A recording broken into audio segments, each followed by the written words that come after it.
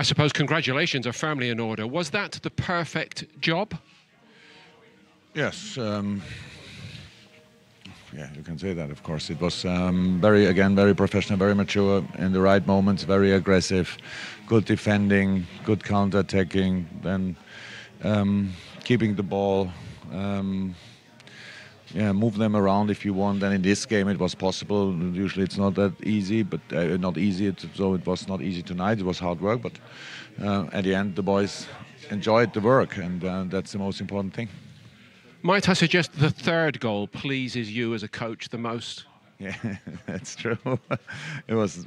They were all fantastic, to be honest. So I think it was the first one when Dejan won the ball, and Sadio could shoot at the end.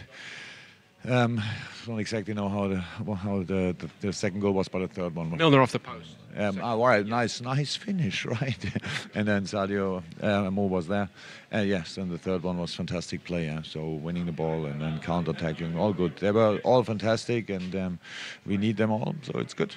We love watching the front end of your side go forward, but could I ask, are you trying to get into their minds it's very important to work back, because they seem to run back tonight like they really meant it?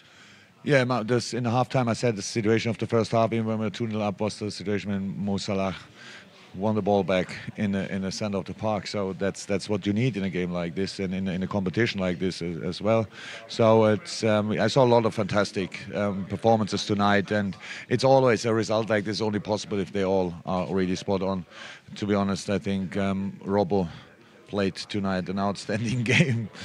Finally found his crosses back. That's good. I thought already there in Scotland or somewhere. And but good to see a fantastic game. And so they all performed. And if you see, of course, Sadio is man of the match. 3 fantastic goals.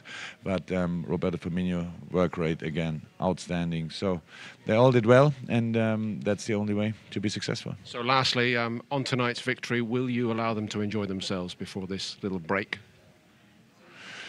Actually, if you think it's about alcohol or whatever, they don't drink. So that's another generation. Yeah? So if I would say everybody can have a beer, then I have to drink them also. That makes no sense. No, they can stay a little bit longer awake, of course, but they are tired, I think, and so they will go and have a nice sleep. We go now to a little camp. They have we want 1.5 day, not too hard work, but then we have 4 sessions and we will train. There's a lot to go for, and we have to do that. Congratulations, and save a few goals for later in the tournament. Okay. Thank you.